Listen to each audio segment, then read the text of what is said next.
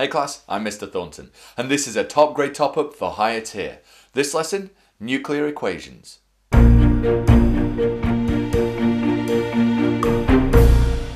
This topic was suggested by Survivor Ollie. Thanks. If you've got a topic which you'd like me to cover, then just leave a comment below. Nuclear equations is one of those topics in physics which sounds much worse than it actually is. All you really need to be able to do to master this skill is be able to do the kind of maths that you were probably able to do when you were 5, basic addition and subtraction, and to understand where it is that alpha and beta particles come from. That's a lot more simple than it sounds though. Let me explain.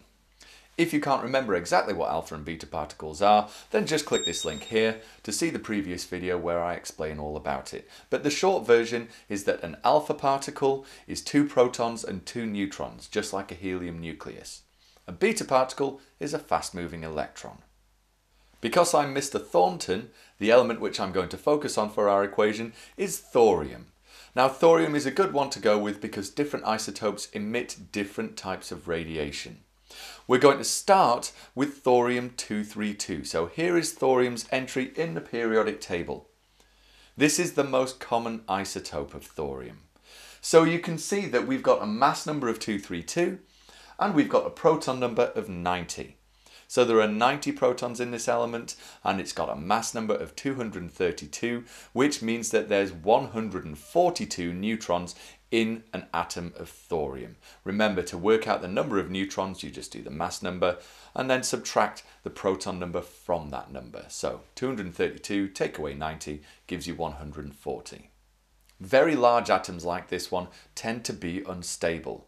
That is, the atom is trying to stabilize itself, and the way it does that is by emitting things from its nucleus. It gets to lose energy in that way. You don't really need to worry about exactly how it decides what to emit from its nucleus. All you need to be aware of is that it's trying to stabilize itself, and so it fires things out of the nucleus. Because this isotope of thorium, thorium-232, is an alpha emitter, it gives off an alpha particle. Remember, an alpha particle is 2 protons and 2 neutrons.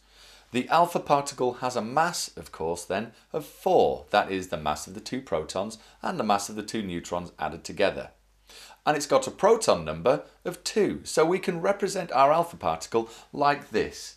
We have the symbol for an alpha particle, and we have a 4 for the mass number and a 2 for the proton number. This is exactly the same as you'd put for helium, only with the alpha symbol instead. Now, because our thorium atom has lost this, it's lost 4 from its mass and it's lost 2 from the proton number, we subtract 4 from the mass number and we subtract 2 from the proton number. It's that simple. You've taken away 2 protons, you've taken away 4 units of mass altogether, and so in doing that, you've reduced both of those numbers. So the 232 minus 4 gives us 228. And the 90 minus 2 gives us 88. Now I'm not going to put what element this is. If you really want to find out what element it is, you could use a periodic table to look it up. But you don't actually need to be able to tell anyone what element this is. The course specification is quite specific about that. All you need to do is be able to make the numbers balance. So when you see this type of equation, what you're going to see is somewhere in here there's going to be a gap and you need to fill it in. You need to know that the alpha particle has a mass of 4 and a proton number of 2, and you need to be able to say, well, that means I'm going to take 4 off the big number, the mass number, and it means I'm going to take 2 off the small number, the proton number. Maybe they'll have the end product and the fact that it's an alpha emitter, and you need to work your way backwards. So in which case, just put them together.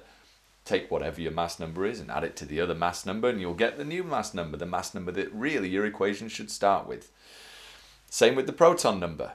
But essentially, just think about it like this. You've got a large atom, you've taken away 4 mass units from it, and 2 of them are protons. The numbers in your equation just need to reflect that. It's pretty easy, right? Beta emission is a tiny bit more difficult, but only a very tiny bit more difficult. And that's because of the way that a beta particle is produced. This is another attempt by the atom to stabilize itself. And what I'm going to focus on is a less common isotope of thorium. This time we're going to look at thorium-234. So this is a slightly heavier isotope of thorium. It's got a couple more mass units.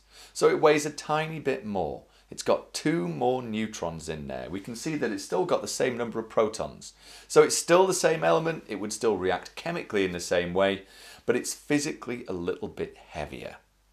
The way that a beta particle is produced is a neutron inside the nucleus decays. It breaks into 2 things. Now charge has to be conserved. So if we're producing one negatively charged particle, that's our beta particle, which remember is just a fast moving electron, then we've got to balance that out with a positively charged particle. So that neutron, which has an overall charge of 0, it splits into an electron and a proton. Again, you don't need to worry too much about the mechanism here, but you do need to be aware a neutron has become an electron and a proton, which means that the proton number has increased. The mass number hasn't actually changed at all here because a proton and a neutron have about the same mass. So we produce the electron, we've got to produce a proton to conserve charge, so the proton number goes up by 1 and the mass number stays the same. Instead of having thorium-234, with a mass number of 234 and a proton number of 90, we get a new element with a proton number of 91, but the mass number remains 234. Again, you could use a periodic table to look up which element this is if you really wanted to, but you don't need to be able to do that, so I'm not going to worry about that right now. You could follow this process for pretty much any element. All you need to remember is during alpha emission, the mass number drops by 4, the proton number drops by 2. During beta emission, the mass number remains the same, but the proton number goes up by 1 because you've created a new proton from that neutron, which has also formed the electron, which is the beta particle. Remember, that beta particle is being fired out of the nucleus. It's not coming from that atom's share of electrons, which are floating around it where you'd normally find an electron. So as I said, basic maths. If it's an alpha particle, subtract 4 and 2. If it's a beta particle, then you're going to add 1. Fairly simple. You've just got to remember which is which.